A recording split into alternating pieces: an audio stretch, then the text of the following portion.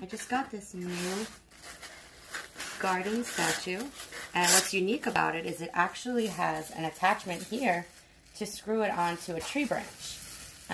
So I really like this toucan. It's adorable. It's very intricately designed too. Has the long signature beak. It's a nice bright yellow. The eyes are nice. It has that nice layered feathered look, and it even sits atop its own little branch. I really like the way this is made. It feels not heavy, you know, a couple of pounds, and it's not overly cumbersome, but it's large enough to really make a statement in your garden.